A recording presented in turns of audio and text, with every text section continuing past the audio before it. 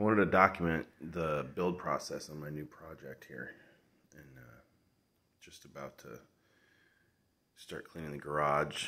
I just put a new clutch in my legacy daily driver, and it's time to pull the new project into the garage. And I just brought it home. I don't know what I've gotten myself into here, but it's gonna be interesting.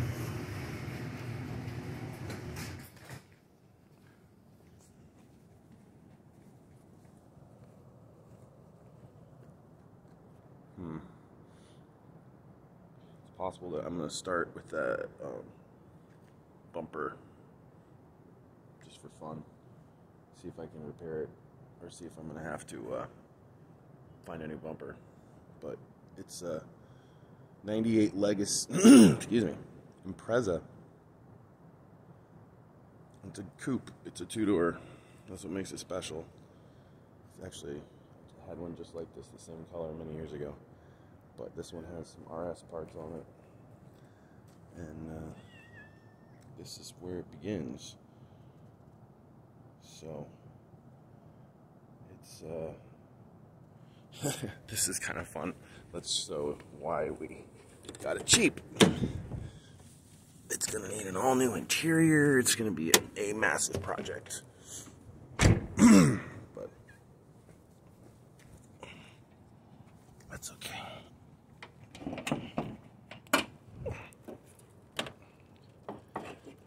So sometimes when you want your engine to run, it helps if there's not a massive hole in the block. I don't know if you can see that with the camera, but there's a big hole. There's the crankshaft. So yeah, no, that's not good. But it enabled me to get this car for a very reasonable price. So the next step is to pull the car in the garage, pull that engine out, take it to the junkyard,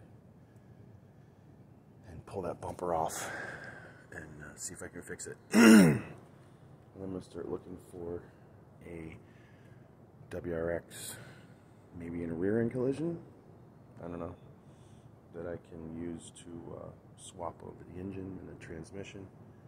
And yeah, I'm getting in pretty deep with this one. But here we go.